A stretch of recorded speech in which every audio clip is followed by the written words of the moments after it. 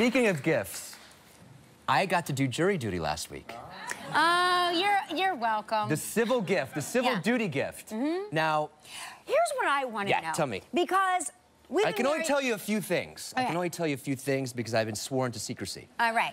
That's not true. Okay, so we've been married a long time. Yeah.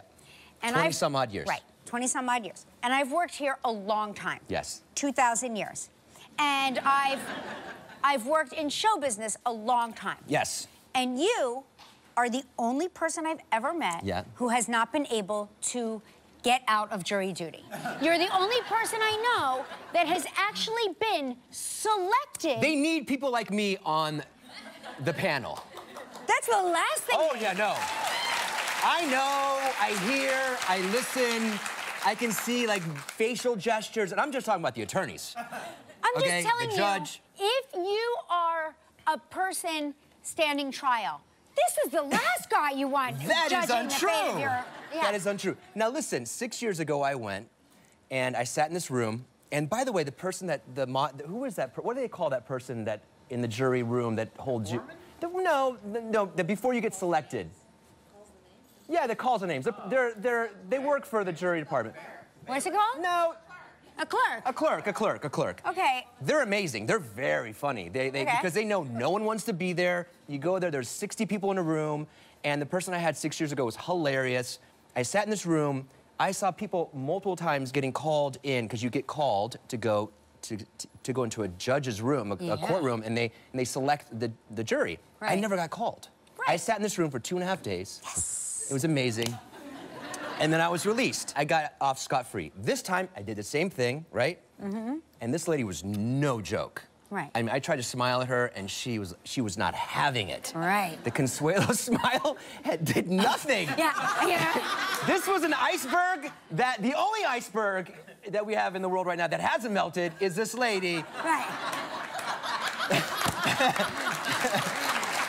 We should put her up in the North and South Pole, and we'll rebuild our icebergs. Because I tried my best Consuelos, and she was not having it. It is so true. I've got to tell you that Mark also, Mark has this thing, and we should bust out that sound effect.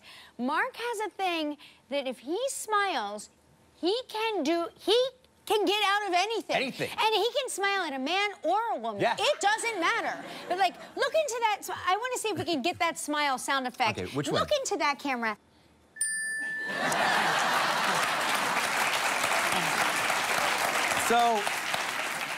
So I get there, I smile, the lady's not happy but I do like her for some reason, because she's tough, Because she's ignoring you. She's ignoring That's how I married him. That's how I married him. Yes. That's all I'm saying. I married him. You ignored me. I ignored him completely, and he was like, what is this? This is an iceberg that hasn't melted yet. And... So... I think we know that clerk is going to be his second wife. So she gets a call. She's like, all right, when your name is called, say here and go to the back, get out of the room and wait in the back. I was like the third person called. Yeah. Out.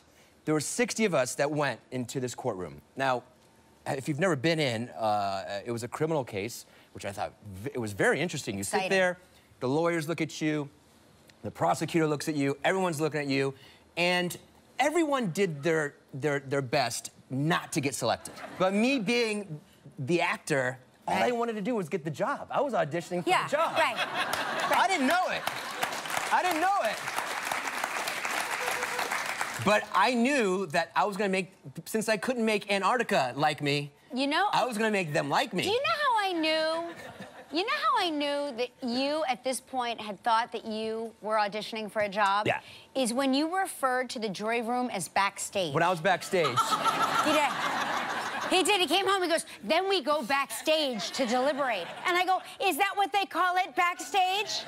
Now, when I realized that I've been asked a few questions like, oh my gosh, these people like me, this could mean I could be in this case for a while, this could be annoying, I don't know if I want to do that, but I was assured it was a short case, that's what they kept saying. And then I'm like, oh man, and one of the questions was, have you had close relationship, or are you related to anybody who's been an officer, FBI agent, or a prosecutor? My sister was a prosecutor. Perfect. Perfect. I go, my sister was a prosecutor. they go, did she ever discuss cases with you? I go, of course. Would you have, do you think you can set aside those you know, experiences and conversations to be impartial? And I gave it the old, yes? Question mark? Yeah. Could you be impartial? And I thought, I'm out, for sure. Because you I gave the question pause. mark. I gave the Law and Order pause. Yeah. I was on Law and Order twice. I played a prosecutor and a felon. Yeah, I know you did. Amazing. I wish I would have said that. That's what you should have said. Your Honor, as an actor who's played both a criminal and a prosecutor, I don't feel that I can be impartial. So I get selected, I come home, and I'm what? Apoplectic, right?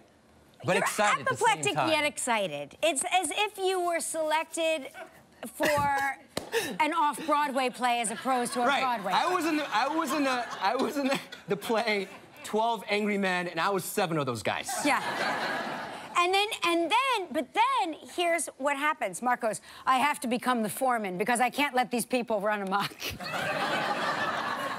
I go, well, how are you going to make that happen? He goes, well, you know, I'm just going to start talking. Because the foreman's #1 on the call sheet, and I was like #7. Right, exactly. I was way down the food chain. Right. But no, he stayed. And it's a very, if you haven't had the opportunity, you should do it. It's a good thing to do. Yeah, it's your civic responsibility.